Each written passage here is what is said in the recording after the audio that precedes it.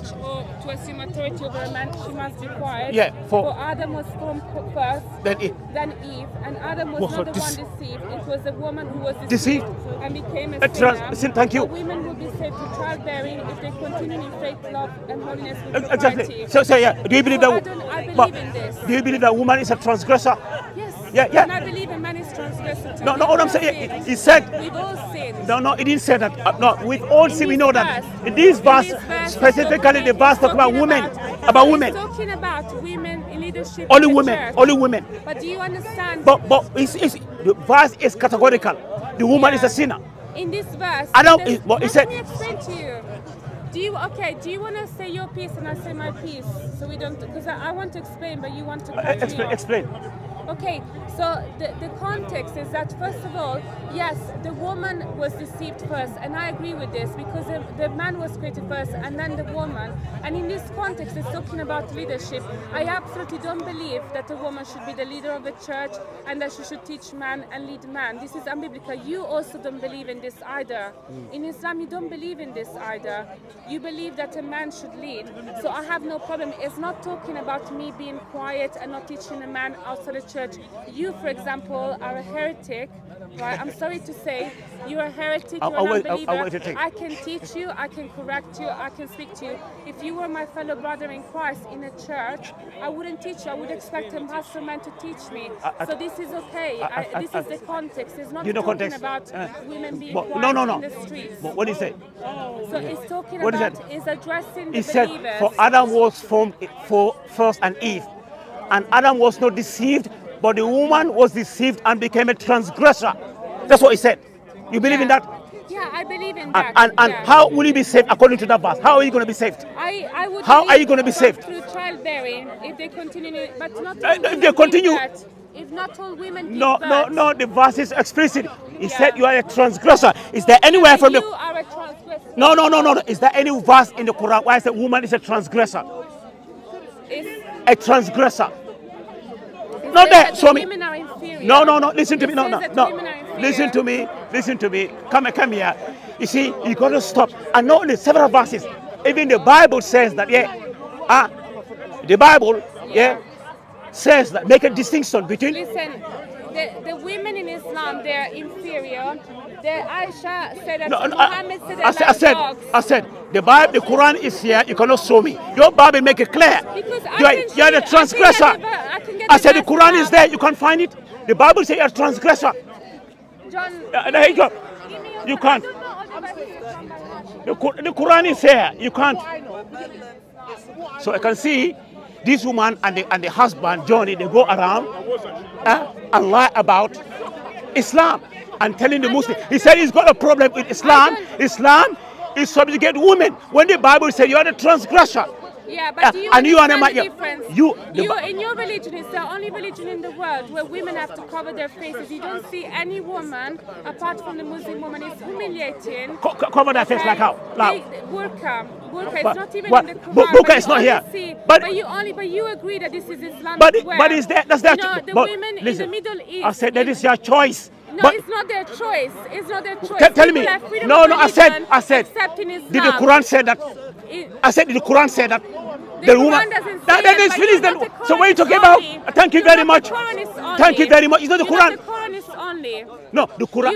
You believe in the hadith. But you believe that women should be covered. What did you you believe that women should wear a burqa as well? No, the Bible said. Maybe your wife shouldn't wear the Quran, one, listen to me. If a woman the wears Quran. This is an Islamic wear. Listen to me. I said, the Bible said proof all things. 1 Thessalonians 5:21. The Quran said, "Hatu burhanakum in kuntum sadiqin." If you are truthful, produce your proof. I said, produce your proof. The proof is not. I said, but I don't know the Quran by heart. No, you don't. You don't need to need it by heart. You don't need to. Even I don't know. I don't. No. I'm not a hafiz. But when you make a claim, you got to prove it. You said Islam. You have a problem with Islam. Islam subjugates women or maltreats women. I said about I quoted one. Listen to me. And then you come with the reason about burqa. I said that's not in the Quran. It's a tradition. It's not even in the hadith. But your Bible said that you're a transgressor. And he told you how you're going to be saved. Says all men are falling short of God's glory. That's the thing. So this is a problem. And not only that, even the Bible said that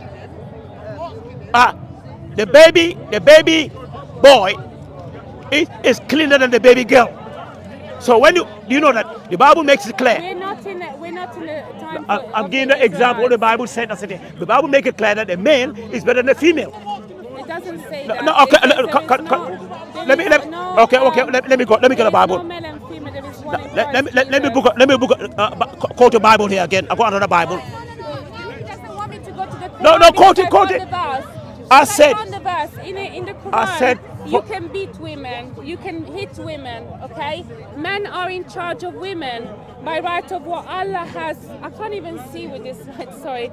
By what Allah has given one over the other and what they spend for maintenance for their wealth. So righteous women are devoted, obedient, guarding in their husband's arms says what Allah would have them guard. But those wives with whom you fear arrogance, first advise, and then if they persist, forsake in mad, and finally strike them. And he puts in brackets lightly because they have to cover this up. But if they obey you once more, seek no more means against them. Indeed, Allah is ever exhausted and grand. You will never find in the Bible a verse that said hits them. And in this is admonition. Try, you don't understand the Quran. Let me read it. Absolutely disgusting. No, it's admonition. Let me read it. Put it in context.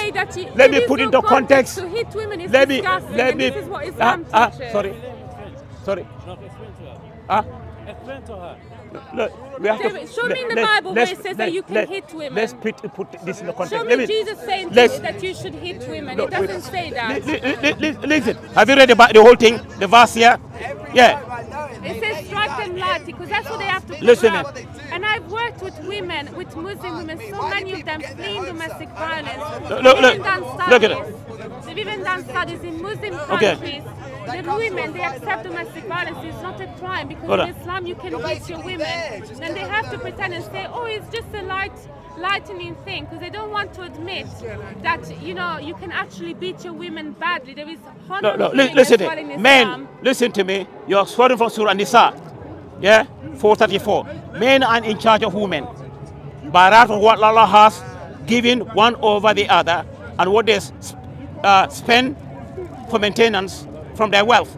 So righteous women are devoutly obedient, guarding in the husband's absence what Allah would have them guard. But those wives from whom you fear arrogance, first advise them. Look, this is talking admonition. Listen to me. Muslims don't beat their wives. Listen to me. Your wife complains about your second wife or your sex slave. And then you say, don't speak up. And she's like, no, I will. And then you warn her, and then you hit her. Where do you get that from? Right? Because you can have sex slaves, you could have multiple wives, and your wife will complain, and you admonish her, you throw her to bed, and then you listen to me. Listen to me. What sex slaves are you talking about? Listen to me. What sex slaves are you talking about? You can have sex slaves, you know that. Nowhere in the Bible you can have sex slaves. I'll pray for you. Pray for God. He's too far Look. We just started. That's the thing. To be running. What I'm telling you. When it says sex slaves, why in the Quran? Even sex slaves, the sex slaves you're talking about, it's in the Bible, in the book of Deuteronomy, chapter number 21, verse number 11. Sex slaves in the Bible. Read and say, not in the Quran. It's got let me join it. No, I said it's not there. It said to admonish them, not to beat Muslims. Listen to me. In Islam, you can beat your women. You're not listening. This verse is talking about admonition. No, it has nothing to do with hitting or beating your wife. Listen to me. You may not hit your wife, but many Muslim men do because of what the Quran says, okay? I've met many Muslim women because the Quran says you can strike them. And even if it's lightly, how dare you treat a woman like a child to discipline her? It's so humiliating. You have no right to do that to a woman. You know admonition, the Quran. Let me finish talking. I've already debated. Can you believe? We didn't debate. No, we debated for about 45 minutes. 45 minutes. But, Amy, you got to read the whole Quran. You understand?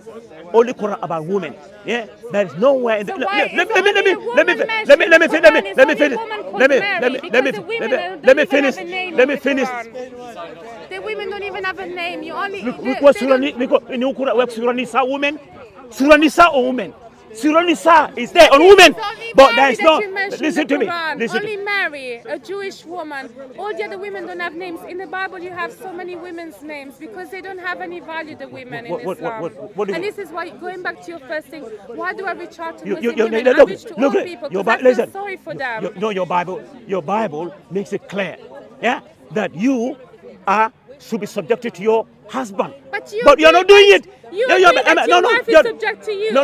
I say your wife dominates you. What about? Listen. Being the man in the house. I said the Bible. You know what the Bible says? Yeah. Bible said yeah. The Bible said you were talking about what the Bible. It said the Quran. What several verses in the Bible, yeah, which speaks about women. For example, if you read the Bible, in Zechariah 14:2 says that I will gather all nations against Jerusalem to battle. The city shall be taken, the houses rifled, and the women raped. This is a prophecy. And the women, no, it's a woman raped. No, it's a woman raped. This is God prophesying. No. It is said that. No. It said no. Can you read it? It said women raped. Read it. I will gather all nations against Jerusalem to battle. Yeah, the city shall be taken, the houses rifled, and the women raped. Read it. This is a prophecy. Okay, tell me. Will be raped. Women raped. Women will be raped. Is a prophecy. Women will be raped. And the thing is, Allah allows women to be raped every day. Quran, show me. Is it Allah's fault that women are raped every day? Is it Allah's fault that women... I said, show me rape in the Quran. Let's read it. Read it. Zechariah 14:2. Zechariah, read it. Women raped. Rape women. A prophecy. Yeah, do you know what's a prophecy? I know. Okay, prophecy. What is a prophecy? Has it been fulfilled? Has it been fulfilled? It's been fulfilled. That the women will be raped. Amy. Does everything happen by Allah's will? No, I said women raped. Amy, Why read are it. you so shocked? Why are you so because shocked? Because Allah allows women. No. God, no. God, Allah allows Palestinian people to be killed. The God who is loving God. God in love. No. Can I read it? Because nothing happens except let me read Allah's it. will. Let me read And it. your Quran Okay, let me read it. So your Quran actually confirms. Okay, let me read it. Let me read it. That's fine. You don't know that verse. Let me read it so they know. And in the meantime, No, Zechariah, no. Rape. There's no rape in the Quran. No. If you sex slavery is raping women. Child marriage is pedophilia. Tell me about sex slave in the I call it sex slaves in the Bible. Show me the Quran.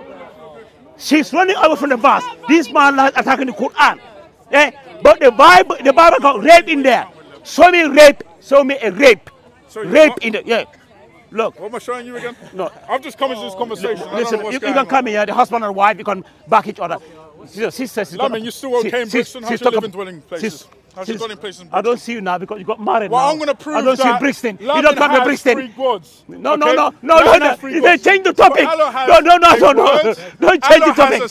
Amy called you. No, I know. So do you want to do time? No. Amy has a problem with... Lamin, can we do time? No. Amy has... I want to debate. Okay. Can we debate 3 minutes. We can debate. Why is he running? Amy has gone. Amy cannot with the rape. Rape in the Bible. No, you can go. Your husband is here. I shall gather all nations and Jerusalem to battle. The city shall be taken, the houses rifled, and the women raped. She can't go. You can't deal with it. Go. Okay, you can't. Okay. Do you want to calm yourself down a bit? No. Okay. She called you for getting really high. Me or you? You're getting really high. I know you're really old. I feel like giving you omega-3.